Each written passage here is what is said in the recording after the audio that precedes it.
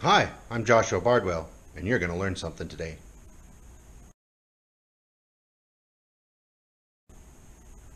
No, I'm not Joshua Bardwell. I'm Cameron, Bluto FPV.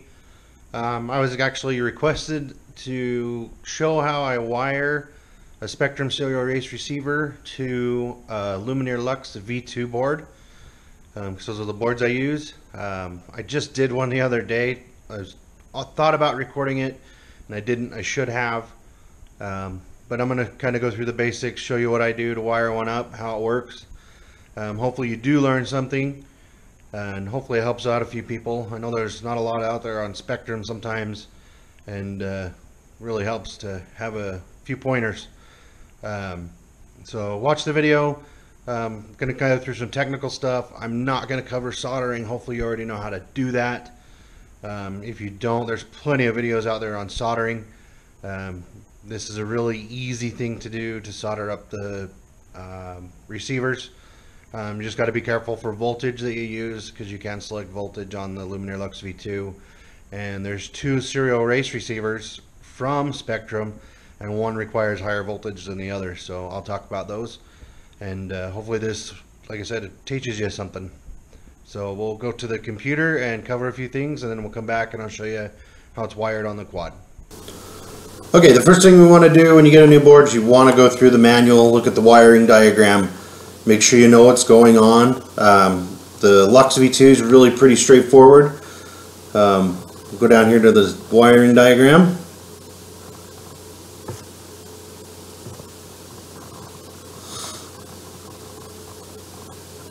So right here is the top of the board. You can see the front of the quad with the arrow points.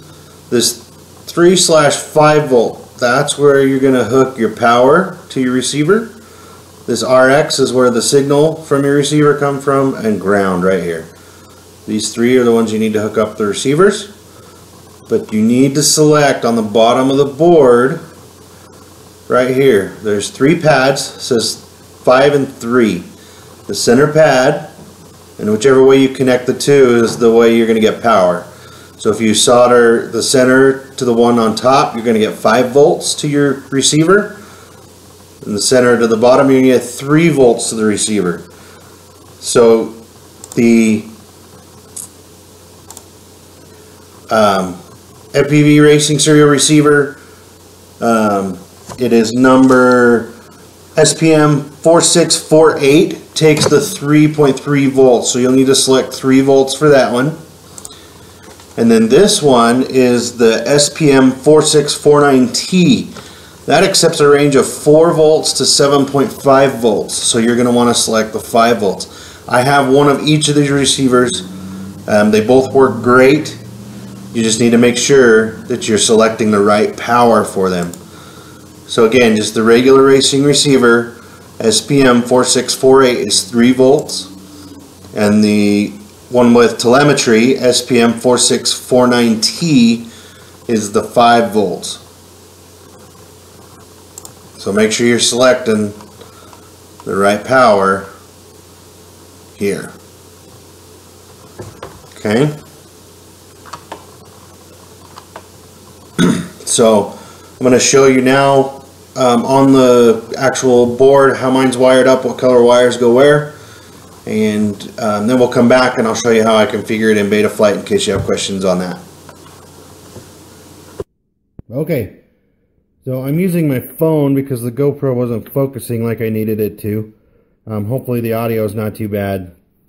So here's the top of the Lumenier Lux V2 board.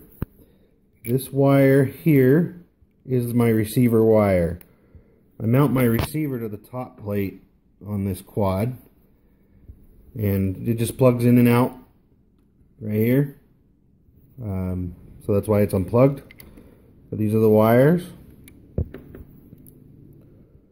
So as with most things, you've got black, which is a ground, red, which is your power, and again I soldered on the bottom the 3 volts because this is a regular serial receiver, 3 volts, so this is giving 3 volt power out of this pad to the receiver, and the gray is your signal wire.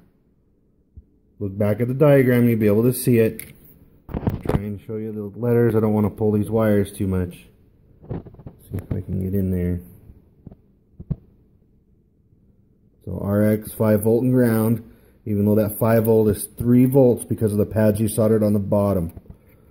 Okay, and then also if you're running the telemetry receiver, you're going to have 2 more wires for telemetry of the battery. Those 2 wires go directly to your battery leads, or if you have a VBAT pad on your power distribution board, you can solder them right to there. And then that way it'll send battery feedback to your controller. I don't use that one very much.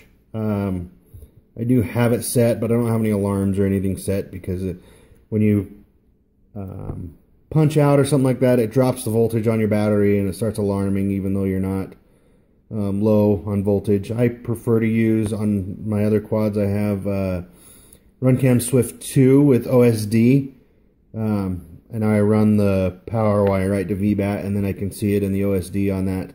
I really like that. Saved me some time. Found out I can fly sometimes longer or shorter depending on how hard I fly, so that's really nice. So anyway, again, you got the 3 wires. Red is power, black is ground, gray is the signal. Look at your schematics, really easy to do. And then remember, on the bottom, depending on which receiver you're using, the regular diversity receiver says 3.3 volts, and the other one takes 5. If you look, it even says right here on this receiver, focus, 3.3 volts. All right. Get one more look at that. Okay, so now that you have your receiver soldered to your flight controller, you're going to need to set it up in Betaflight. You got to bind it to your controller.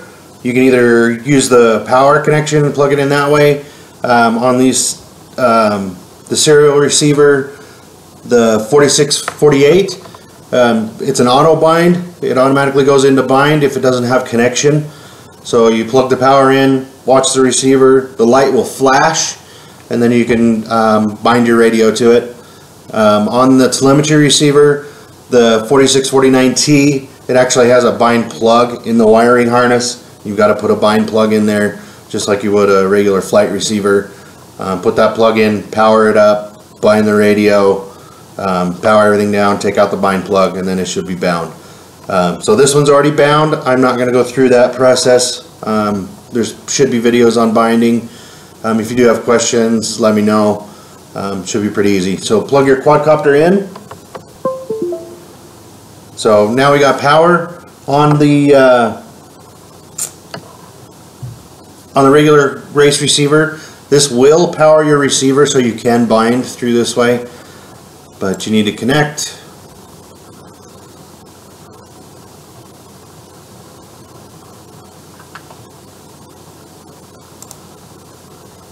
So under ports, you'll be under UART4 for the serial RX. Make sure you save and reboot once you set that.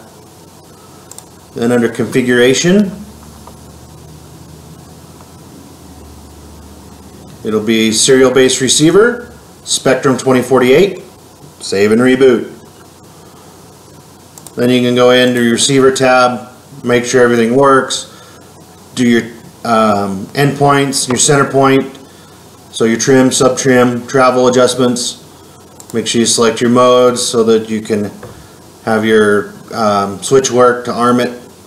That's a whole other story. Should be plenty of videos on that for you. But again, big one, ports, UART4, serial RX. Under configuration, specs at Spektrum 2048. Make sure you save and reboot after every one of these. And then receiver tab, make sure everything works. Set your travel adjustments. On most of my quads, I have had to reverse, I believe, roll and yaw. I probably can pull out a receiver and look, or a transmitter and look, but I've had to reverse those in the controller to get the proper direction. And also under channel map, you'll need to change that to the Spektrum channel map. make sure you save that one as well.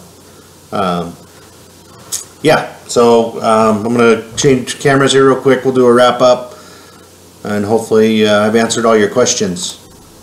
Hey guys, I hope that's helped you out. Biggest thing to remember, always look at your wiring diagram. Make sure you have the proper power selected. 5 volt or 3 volt depending on the receiver you have. The red wire is power, the black wire is ground, gray wire is the transmit or the signal wire. Pretty easy and straightforward.